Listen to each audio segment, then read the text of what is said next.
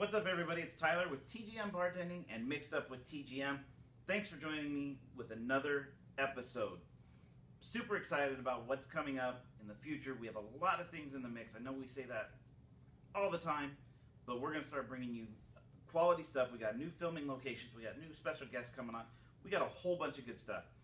This week I am super excited about sharing this legendary rye white whiskey with you. A couple weeks ago I was in Iowa, and anytime I've kind of made it a thing now that I go around trying to find local whiskeys or bourbons or ryes from that area, especially small towns, especially a place in the Midwest like Iowa and Nebraska, anything like that, because it's all locally grown, it's all corn, like 100%. It's amazing stuff. You got to be careful though if you're looking for anything local, because sometimes they do outsource it to a, just call it a bourbon farm in Kansas City.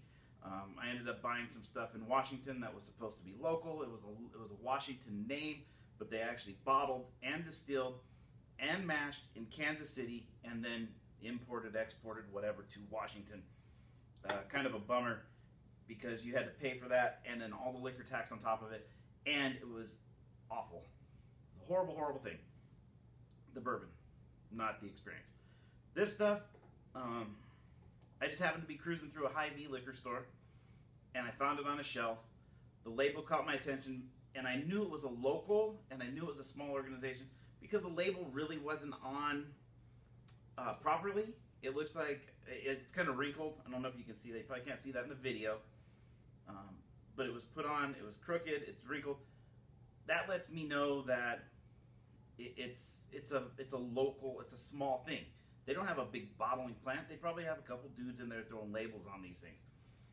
Quick background, this is Legendary Rye white whiskey. A couple in Iowa, they wanted to get back to the Prohibition roots in the Midwest from the 20s and such. So they used a recipe that is similar to Templeton Rye, another local Iowa. I'm not going to get into it. There's a big thing going on about Templeton Rye and not really being from Iowa and all this. You can look it up if you want. It's irrelevant to what this has going on, because these guys are not affiliated with Templeton. I tried it. I love it. I think it's a great rye whiskey. I'm going to do a quick, give you my thoughts on the smell, pour some in a glass, give you my thoughts on the taste, and then I'm going to mix it with a couple little products and give you my thoughts on that. And again, if you can find it, it's great. Look them up on Facebook. They're on the Legendary Rye, what is it? Iowa Legendary Rye on Facebook.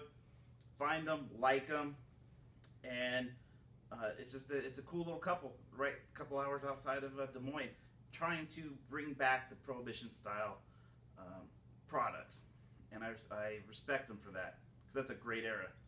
All right, now let's get into it. Pop off the cork. You really, upon first smell, you really get, my opinion, is you really get almost a red wine, Cabernet, maybe Merlot smell out of it. I don't smell anything harsh. It's very smooth. It's very subtle. It's very inviting. Like, it's just, I almost want to RSVP to drink this. That's how inviting it is for me. So we pour some in a glass, a little bit here. Let's taste it. I've been mixing it a little bit, playing with different mixes. I haven't had a chance to taste it straight yet, so this is gonna be a first for me.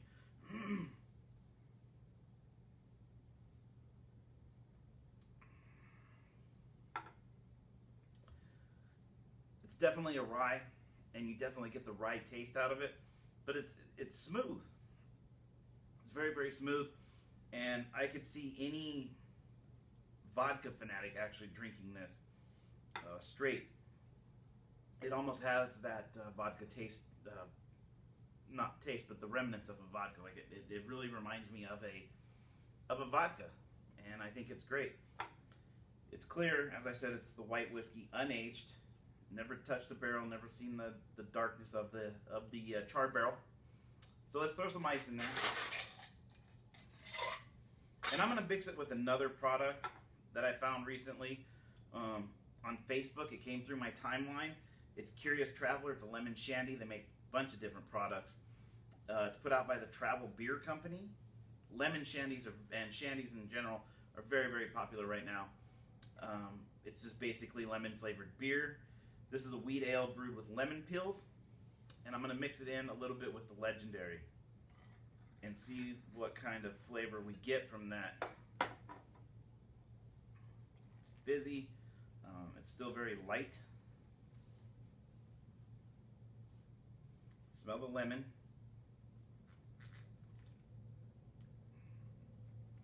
And it's great. It's very smooth. Don't even taste the rye in it. I get a very subtle, almost Hefeweizen taste out of it. Which, if you've ever tried any of these shandies, are very lemony. Which they're supposed to be. But this one really mellows it out to almost just a plain wheat beer with a squeeze of lemon in it. So next, I'm going to fill up my other glass here with some ice. I can get it out of my ice bucket here. By the way, you like the backdrop? I'm here in Vegas, hanging out. We're going to do a quick video, hanging out in the room. Got the background going, some lights. It's a good time. Throw a little bit in here. A little bit more. And this, we're just going to mix with some plain lemonade. You can make your own lemonade. You can pick it up off the store. Up to you how you want to do it. Give it a little swirl. And you can taste the, well, I can taste the rye more in this than I can in the other one. They're both great cocktails. They'll both be super refreshing. Be super refreshing on a summer day with a lot of ice packed in there. Fill them up. Probably drink these all summer long, and you'll have a great time. Hope you enjoyed this. This is the Legendary Rye White Whiskey sampling, and just stay tuned. We got plenty more coming, and plenty more exciting stuff to bring to you. Enjoy, and please like us on Facebook, like us on YouTube, follow us on Twitter, Instagram, and check these guys out on Facebook and see all the cool stuff that they're doing over there in Iowa, in the Midwest, that people don't really pay attention to.